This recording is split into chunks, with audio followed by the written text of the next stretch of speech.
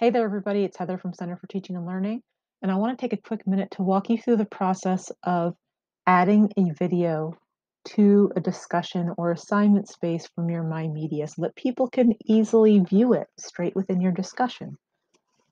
So I'm in a course right now as a student, and I'm going to go ahead and go to where my discussion space is. So I see here that I have a discussion topic that I'm going to click into. This is where I'm going to create my discussion. And I'm going to start a new thread. So my thread's going to be called My Video Share. And then I'm going to go into the space where I'm actually adding my discussion. And what I'm going to do is I'm going to click the little Insert Stuff button. And I can see here this gives me a couple of options. What I'm going to do is I'm going to insert Kaltura.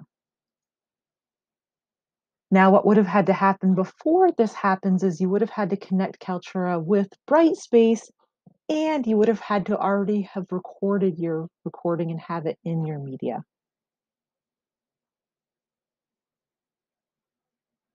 So you can see here that I have several options, and I'm going to go ahead and just embed the correct one. If I needed to search, I can use the little search bar right there.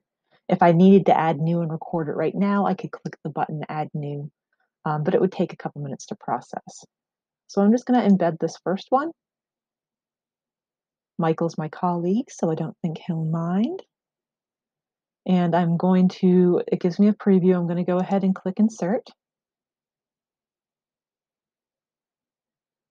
And then I'm going to go ahead and post.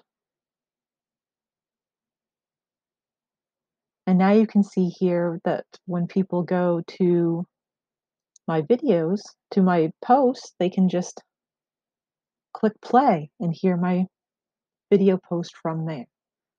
So remember, you're going to have to connect your Brightspace to Kaltura just once before you can do this. You can do that through going to the Tools menu and simply just clicking My Media and giving it permission to talk.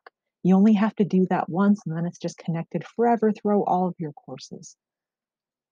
So I hope you have fun with your video discussions, and as always, if you run into any hiccups, please give IT Help Desk a call. Thank you.